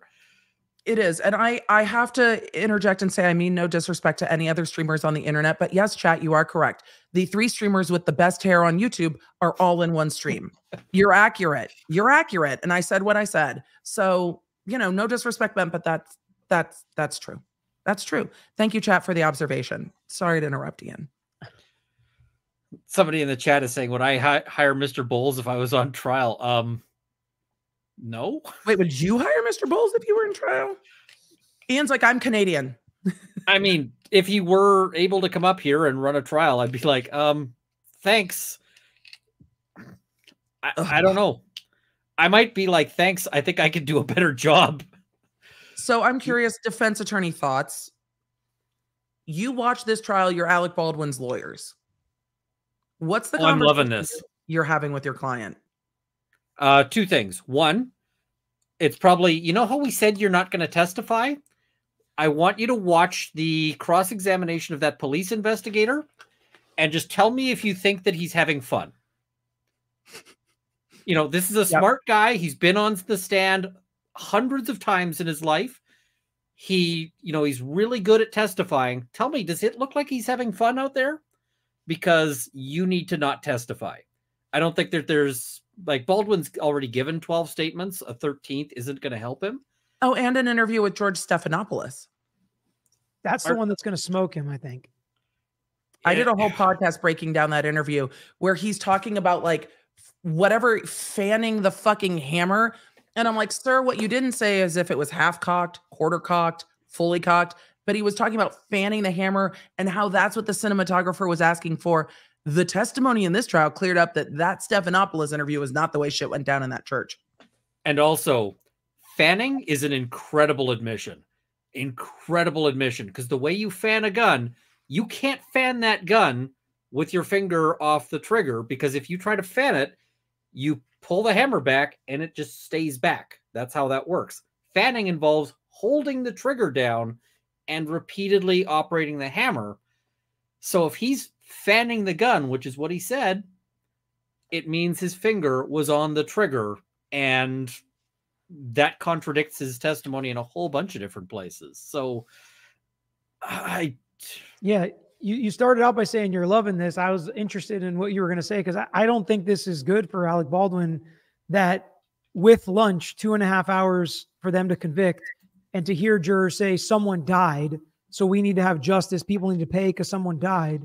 And the way they're going to describe the entire set as being completely negligent, and everybody's saying Alec Baldwin was the boss. We have him saying, this is why we have 2 guns loaded. Like, hurry up, hurry up, hurry up. Going off script, firing after cut. I can tell you want to jump in. Go ahead. The reason why I'm loving what's happening is because all of that was there beforehand, right? All of that was fixed. What Baldwin gets out of this is he gets to watch what the prosecution's case is going to be like. He gets a hint of why they're going after him. And you're going to see things like that theme of he pulled the trigger after cut, that he was not supposed to complete a full draw. These are going to be the theories here. He gets to point the finger and say, somebody has to go to jail for this. Hannah. Yep. Hannah, now that she's convicted, I mean, she's appealing, but I mean, so she's going to have a protection against testifying, but you're still going to Unless point she the finger testifies for Baldwin. unless she testifies for Baldwin. And that's the thing. If I'm Baldwin, I'm like, hey, Hannah, maybe you want to come in and, explain this. And that might be available to her. Like, I don't know if it will be, but it might be. The other thing is every further statement for a witness is good, right? If you have witnesses against you, you want them to be giving more statements, not less. I've told clients, they're like, oh, the complainant came in and gave 3 statements. That's terrible. I'm like, no, that's great, because there's no way they said the same thing exactly all 3 times. And now I'm saying I want all of those interviews you did. I want all of that, stuff. And you just build that for your cross-examination. You've already got this testimony. And if you're impeaching, the best standard for evidence to impeach somebody with is, didn't you testify to this under oath at this other trial and you said something different now? So this is like, all of the bad stuff was going to be bad for Baldwin before this trial happened. But this trial helps him. I think seeing how it was presented and how the entire set was described and displayed to the jury was pretty effective, in that the whole thing was bad. Everybody was bad. You can point the finger at literally everybody throughout the whole process. The only good thing I felt for Alec Baldwin throughout the trial was the state's firearms experts saying, like, I don't think the actors have to check. If they want to make themselves feel warm and fuzzy, they can do it. But I don't expect them to check. That's my job. So, I mean, using some things like that, I think, could help him. But at the end of the day, I think it's frankly an easier argument that the person holding the gun is responsible. And the first rule of firearm safety, you never point the gun at something you don't want to shoot. I mean, to me, I wouldn't be any more excited after this trial if I was Baldwin's team. Frankly, 2.5 hours for this quick of a verdict, I would think I'd be less confident, if anything. The other thing, though, is Baldwin would have a pretty good case for, I didn't know what I was doing. The armorer said all of this stuff was fine. The armorer had no problem with it, except for his statements. But for his statements where he brags about how much he knows, about how unsafe it is. And the video clip of him, like, there's a video clip out there where he's got the gun. He's like, get further back. I don't want to pull the trigger with you this close. And I'm going, okay, that's going to be fun when that comes up at your trial. Yeah, so. I think they're going to make it look bad for him. I think we'll probably see more of those clips and how he's speaking to people and how he's rushing people and how he's creating an unsafe environment. I think they're going to pile on a lot more than just he was the last one holding the gun and he must have pulled the trigger. So I'm interested to see. I think it is going to be a little bit of a different trial. I don't think it's going to be exactly the same. Oh, it's going to be different for sure. But it's going to be a lot of Alec Baldwin's an asshole when the trial could be literally, you never point the gun at someone. You pointed the gun, you pulled the trigger.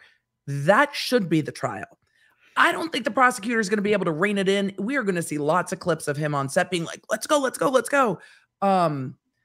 But I don't know how much they'll lean into the producer theory. I think the involuntary manslaughter with the negligent use of the firearm is the strongest theory for Baldwin, truly. But it's going to be a very, very full trial. This trial was not that full in the gallery. There was not a lot of media there. There were some friends of Helena Hutchins there, some family of the defendant, but the Baldwin trial is going to be a media circus like I think the Murdaugh trial will be. I think that the producer stuff and the clips for Baldwin will probably come in because Baldwin's going to point the finger at Hannah and Zachary and Seth Kinney or whoever. And they're going to have to show that even if you think those people screwed up, he's the producer, he's the boss, he's pushing everybody. Dave Hall's handed me the gun, told me it was fine. I was trusting him, but the script doesn't say point the gun. Goes rogue. So he was going rogue. For those of you asking, what is Baldwin charged with?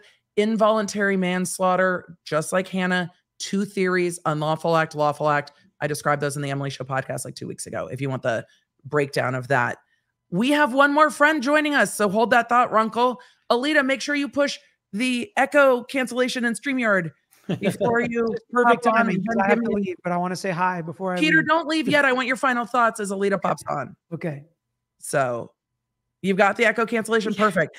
Alita, Yeah. welcome. We're going to let Peter give his Hi. final thoughts. Good to see you. All right. Good to see you too. High five, Peter, on your way out.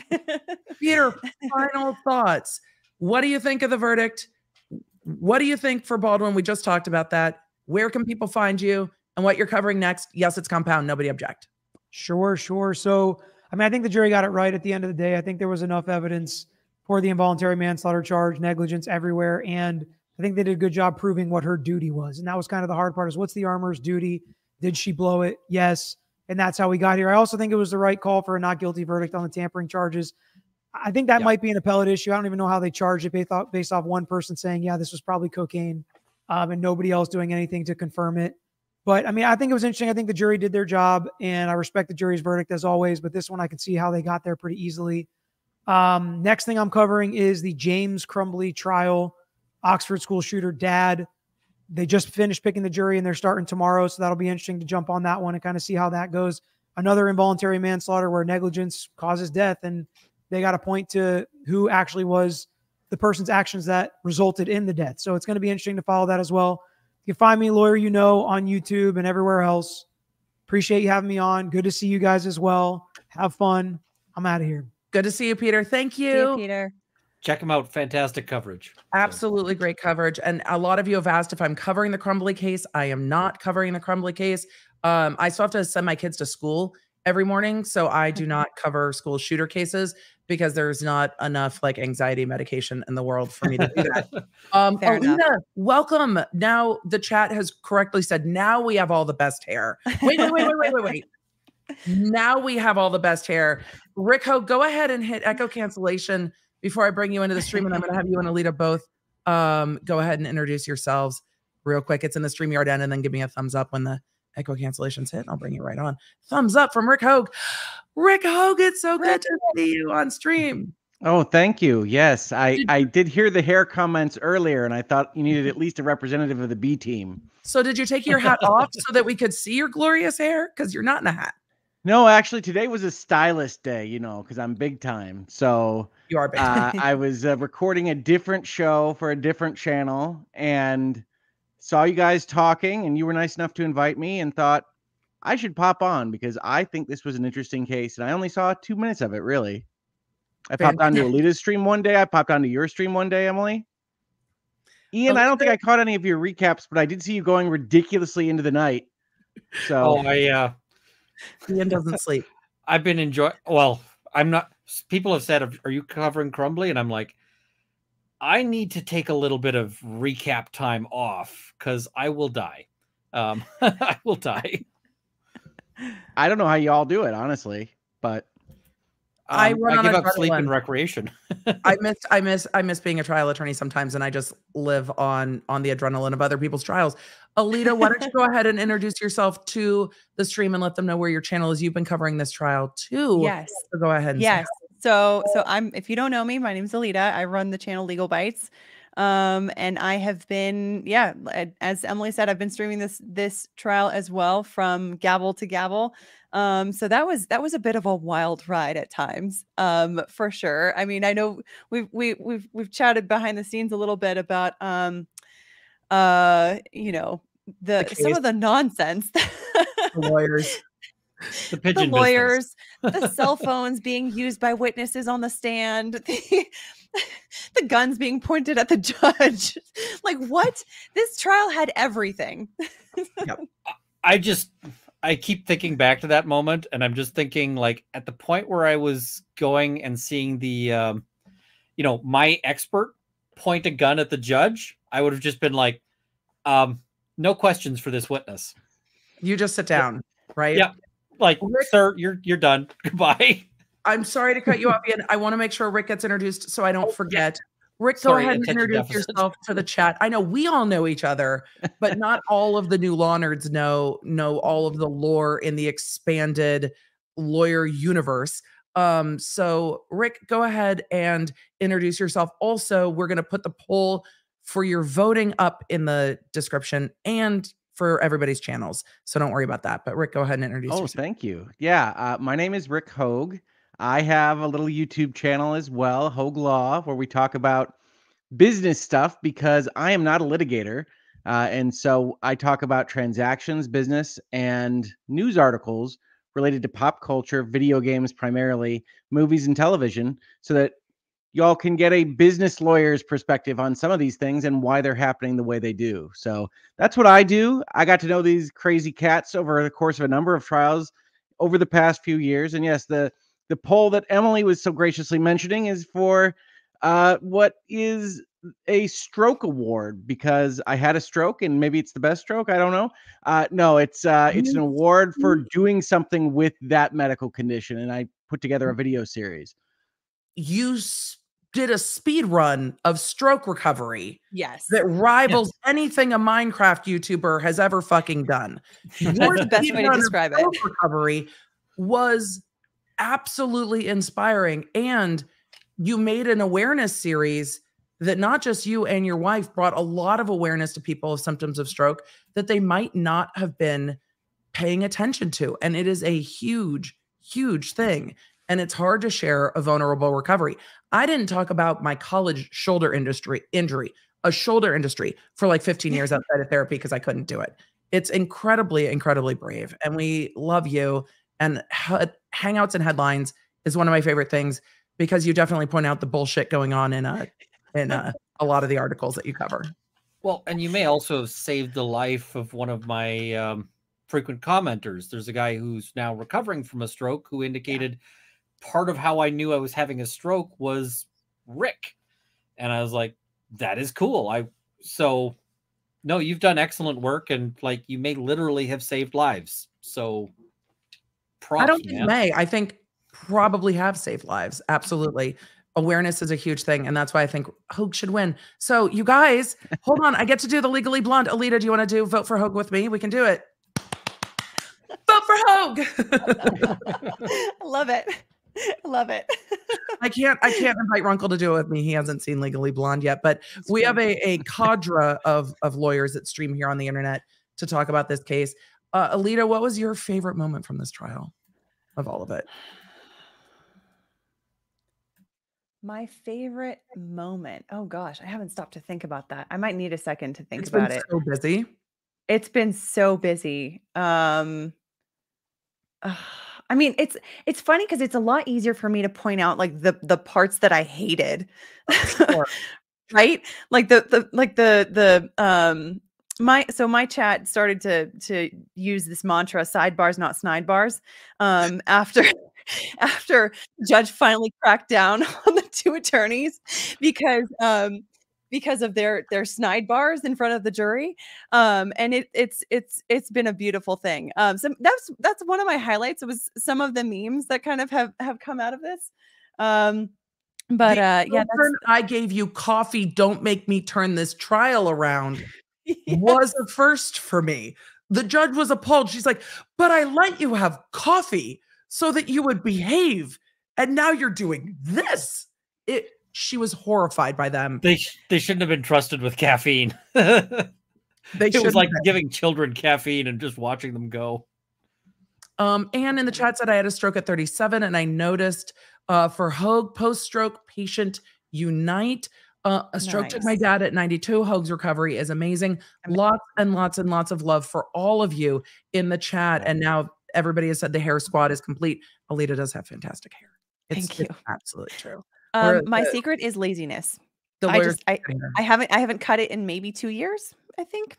So that's it. That's the secret. I'm not going to pretend I'm adding to the hair game here, but Rick, you've been seeing us chatting not just in our chat, but also on the internet about this trial. The courtroom decorum was absolutely horrendous here. Have you been surprised hearing us retell about the courtroom decorum in this case? Yes, I think all of you reacted to the apparently gun-swinging expert bandit in the courtroom at pretty much the same time. So from afar, I get to see that on Twitter and then say, maybe I should check in. And some of the admonitions from the judge also come across on social media. And certainly my reactions were, what is happening over there? Because I did check in a couple of times. I checked in for Walter White, the Dolly Man. I saw that. I liked him so much. He's like, tonight we cook. Indeed. The chat was right? yelling, let him cook when they were trying to roast him on cross-examination. The chat was like, let him cook, because he was a great witness. He was mad too. Sorry to cut you off, Rick. No, not at all. And so it was interesting to watch it from afar, because one of the reasons I almost didn't come on tonight, because as I said, you were gracious enough to invite me, is that I don't have this minute-to-minute understanding of what was occurring. I watched the verdict come in on Alita's channel when it came in, but I didn't know which way they were going to go with this. I thought that both sides had really painted a picture of a messy set, and obviously someone died, but the law isn't entirely clear as to where that buck should stop. It's really in the hands of those 12 people.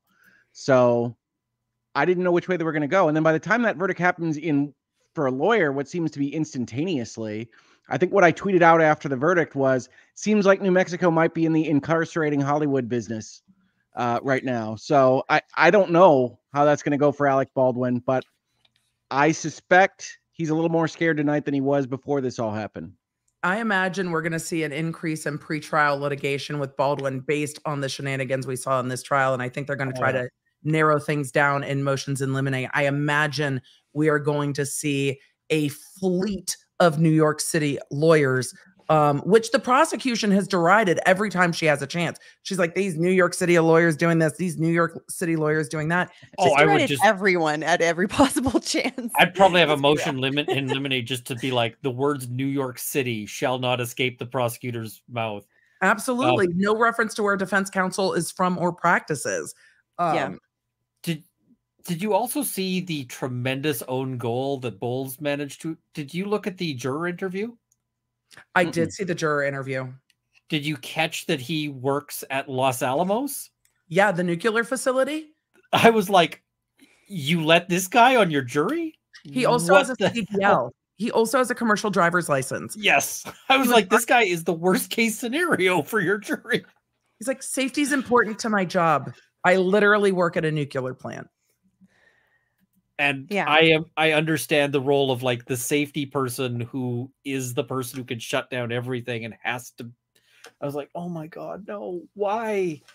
Yeah. I really appreciate that he also said, you know, Baldwin will have his day in court. The prosecution hit that in closing, and you heard this juror echoing that in his interview. Baldwin will have his day in court. It's a good thing the prosecutor said it, because otherwise they wouldn't have gotten to it. So Legal Vice is good to see you in the chat. Hashtag Gorilla Grip. We still haven't learned what the Gorilla Grip was. I was sent a theory, and I'm going to say it just to see if I can applaud Hogue, because Hogue was there for the hashtag Would I know Daddy what that is. I looked it up. Well, I didn't look it up. I got emails from people. This was the speculation. And then I want to hear what you have to say, because this channel is already thoroughly demonetized today anyway. So the theories I got were that Hannah might have been dating someone on set that was in fact a grip, who was maybe a really endowed gentleman. And so he was the Gorilla Grip and she was the Pussy Pal. And that is why her phone was named Gorilla Grip Pussy Pal, because Hogue, when the attorneys failed to redact the phone numbers out of the evidence they put on the read in court for everyone, the prosecutor was reading the defense attorney's personal phone number to the record. Nobody fucking objected. Oh my God. Yeah. The phone number or the phone name was on the bottom of all those text messages, and the defendant's phone name was Gorilla Grip Pussy Pal. But apparently Runkle Googled. I did not Google. So just ask the AI. Yeah, if you're going to end up in court, make sure your phone name is either appropriately ridiculous or appropriate for it. Yeah. I'm afraid you guys would be bored with mine. It's just Hogue Law. I think mine is just like Android phone. Because I don't want people to try to when I'm doing like airdropping and stuff, you have to know who I am to know it's my phone. It's hidden. It's a pseudonym. I'm probably going to name mine something like I've got an Android phone. I'm probably going to name it something like, iPhone. And then that way, if it ever shows up in a document drop, it'll be like, doesn't this say it's an iPhone though? We can cross-examine on that point. I want to know if you looked it up. I did. There's actually a know your meme entry for it, because somebody put it in a song, and it just refers. So the gorilla grip pussy or gorilla grip coochie apparently just refers to tightness, essentially. The line. There was apparently a Facebook meme, and I'm reading off the page here, which was, it basically says, when she sneezes and her coochie girl grips you like a gorilla fist. So I think she is sort of boasting in her description of the phone. That I'm not mad at it though. I'm not mad at it though. It's funny. Like, you gotta see, you never know what you're gonna get when you come here. I'm changing my phone name to Gyat. That's what I'm gonna do. If we're boasting in phone names, I'm changing it to Gyat. That's what I'm doing. My child will die. Everybody's like, it's TMI. This is the channel where we have read about Linda's tight little clam. So not all Runkle's fault because of his clam shorts. So yes, we've gotten to TMI late in the day, but that's okay. We've got a bunch of lawyers. We're going to tell some jokes.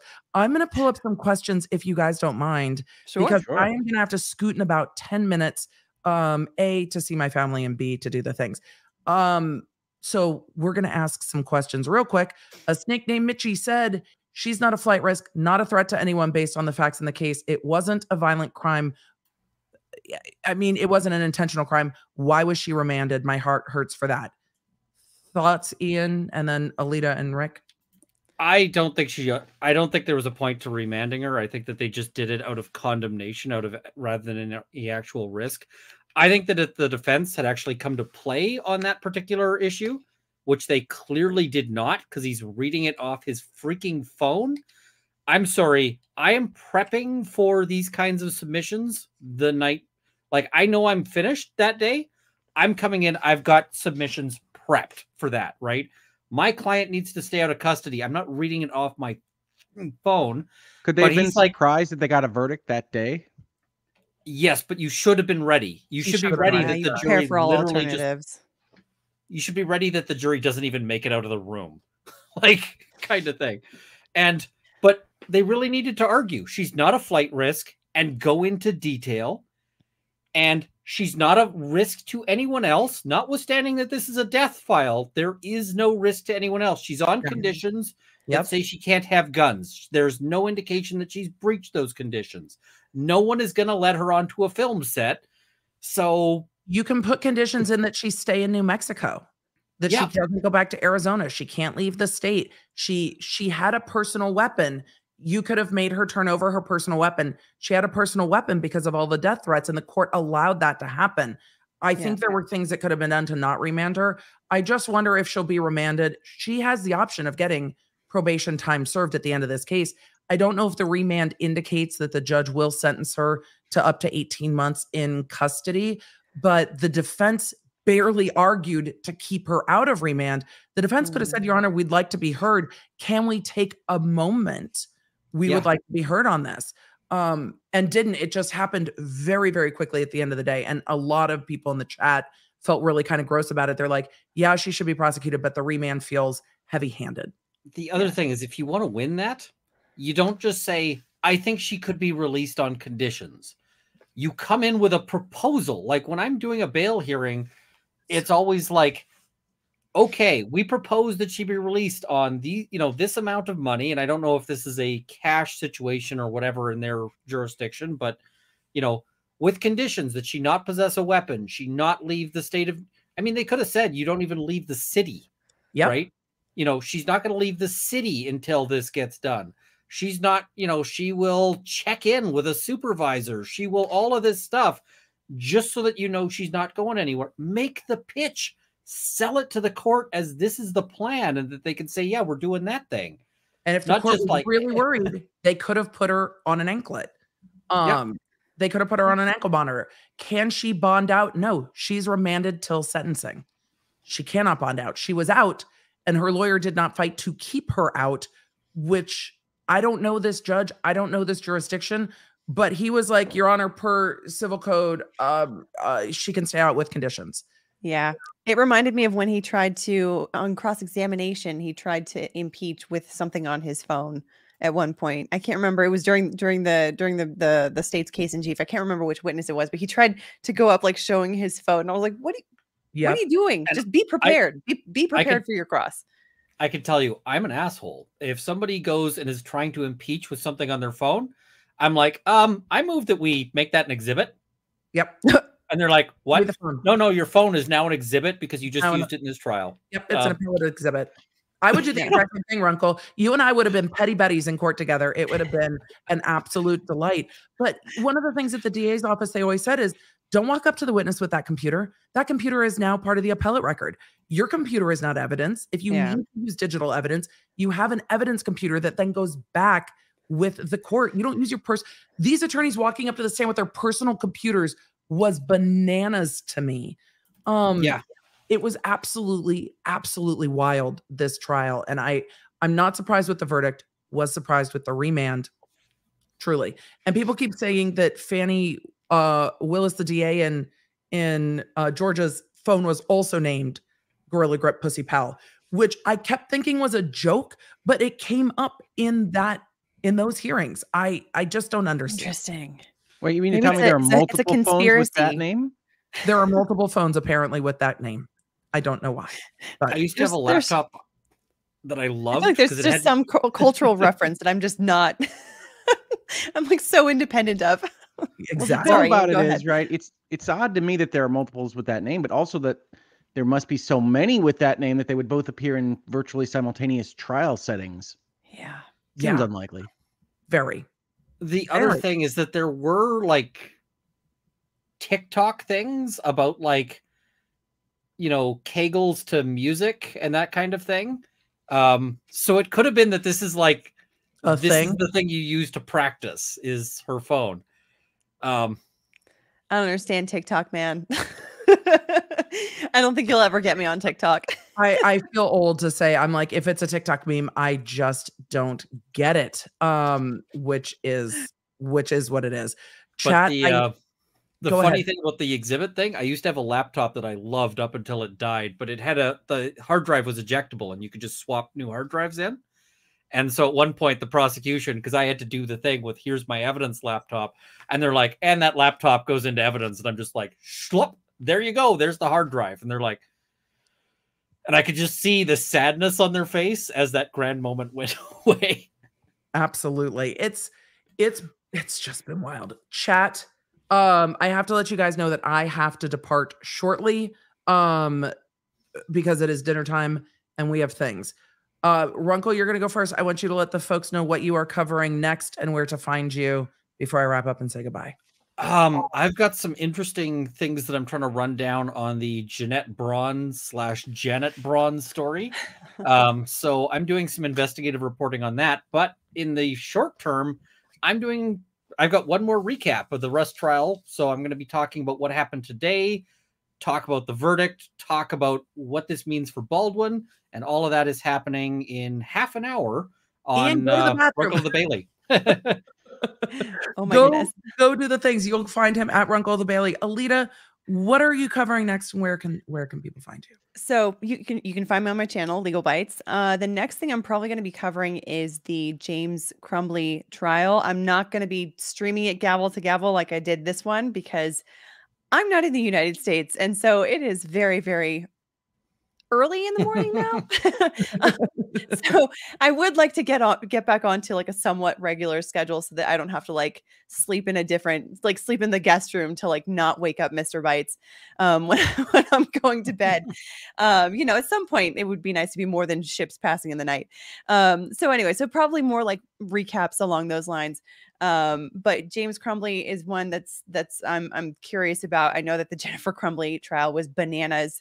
So that one should be interesting too. And then more stuff I'm sure is going to come up as it does. Yeah. Hogue, where can they find you? What are we covering? And I've put the link in the description to go vote for Hogue. Oh, thank you. Yes, your votes are appreciated. I'm not used to pitching for medical awards. So please do vote. There are a lot of good nominees there. You can check those out as well if you'd prefer to vote for someone that's not me. Really, anything that floats your boat is okay. On my neck of the woods, at Hoglaw, youtube.com/Hoglaw, or Twitter, X, whatever we're calling it these days, at Hoglaw. I'm still covering transactions and business questions. So we've got a lot of tumult in the video game space. We've got a lot of layoffs. We've got a lot of buyouts. We've got some big companies buying out their intellectual property from other big companies. All sorts of things that I find interesting that hopefully I can make interesting to you if you come by and check out the videos. And we'll be doing some hangouts and headlines as well. Not for the rest of this week because I am traveling. We're having a bit of a family trip, which is nice. A nice little excursion for the Hogue family. But after that, I'll be back doing these kinds of things, including talking about probably Remedy buying their Control IP. I might go over the Trump Supreme Court decision because I'm a glutton for punishment, and those comments are always fun. So I think we can elucidate certain aspects of that decision that I've seen perhaps a little bit wrongly reported. Might do that as a special video. Might do that as a hangout and headlines. You're telling me that the media's gotten legal holdings wrong? Hogue, I'm shocked. I think when you put out a per curiam opinion from the whole court and then you have two concurrences that are separate, you're really asking a lot of the journalists, even those that follow the law. True. It is true. And what I love about your coverage when you cover anything, and this whole chat when they cover, we're going to break down the law and let you know what we think about it. Hogue very much operates on reasonable minds can differ. It's like, I'm not going to tell you what to think. I'm just going to tell you what the court said and did. And then you can decide what to think, and which is what I love about all of your coverage. It's like, let's just demystify the law a little bit in our own little ways with our own little gifts. And that's very important. Chat, I am going to have to roll. I'm sorry if I did not get to everybody's super chats. You guys have been incredibly generous.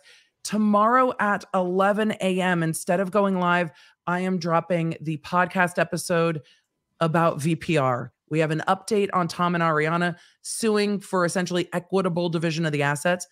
Their 10-year partners live together. They own their property in common. And these are the guys that you told me about the other day, like a couple months ago.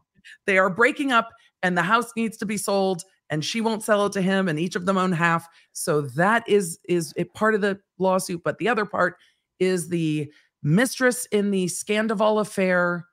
Rachel Raquel is suing Ariana Maddox and Tom Sandoval for invasion of privacy and revenge porn. So those two lawsuits, I've not seen the mistress in the affair sue the couple who broke up due to the affair. So if you are reality show fans or not, there's some very interesting law happening in that civil revenge porn invasion of privacy lawsuit that's dropping tomorrow at 11. You will know that if you're signed up for the Law Nerd app. It will keep you in the loop. That's how all of you got here today, for me rushing home from picking up my kid from band to cover this verdict. Friends, thank you so much for joining me. I'm going to say goodbye backstage. We're going to roll the outro, and I will see Law Nerds. I will be in the chat with you tomorrow. We're back to the Bravo sphere, and it's needed. You can stay up to date with everything I'm covering and fast notifications on our free iOS and Android app at lawnerdapp.com, or search the App Store for Law Nerd. You can also follow me around social media, and don't forget to check out my podcast, The Emily Show, with quick bits dropping every Monday, summarizing everything I do here on the live streams on Tuesday and Thursday for when you just have time for the quick bits. Thanks for being a Law Nerd.